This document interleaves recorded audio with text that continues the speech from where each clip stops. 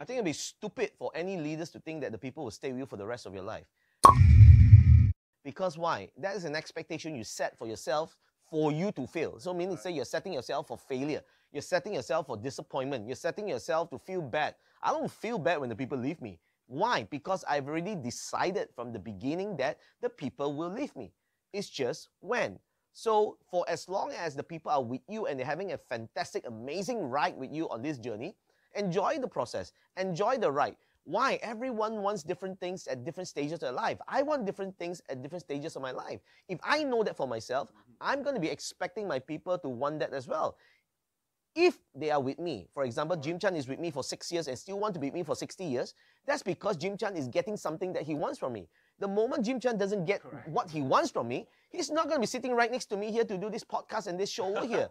That's reality. That's real shit. So as far as I'm concerned, I got to continuously be making sure I do what I want to do. If Jim Chan wants what I want, he's not going to go anywhere. I can beat the shit out of Jim Chan and Jim Chan is not going to go anywhere. Why? Because those who wants to stay, doesn't matter what you do to them, they will stay.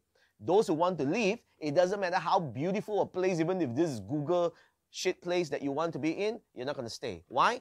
People will do what they want to do. People will want to move to where they want to move to. Sometimes it's a thought process. Sometimes it's just a spur of the moment of emotion.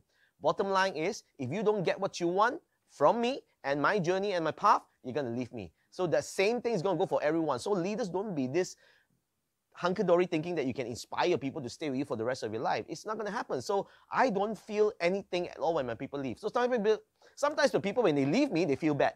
Because they feel that, why in the world that I was fighting with this guy and all of a sudden I say I'm leaving you and then he's like, no feeling one. What do you expect me to do? You are leaving me. I didn't kick your ass out. If you want to leave me and you still want me to feel bad, business is business. It's not personal. It's just business. You chose to leave me. I wish you all the best. That's all I can do. I cannot be crying, moping over, oh, Jim Chan is leaving me. So what if Jim Chan is leaving me? Tomorrow I'll replace Jim Chan. Understand. Why do I have to replace Jim Chan tomorrow itself? Because Jim Chan has moved on. Guess what?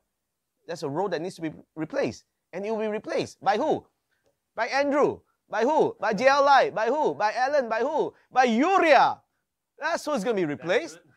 The moment another camera person, another editor has not decided that he wants to do this, I'll replace.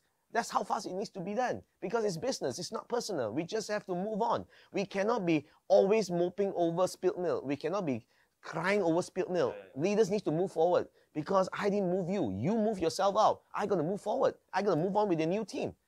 Right? That's how a leader needs to be. So I'm okay with people leaving me. Okay.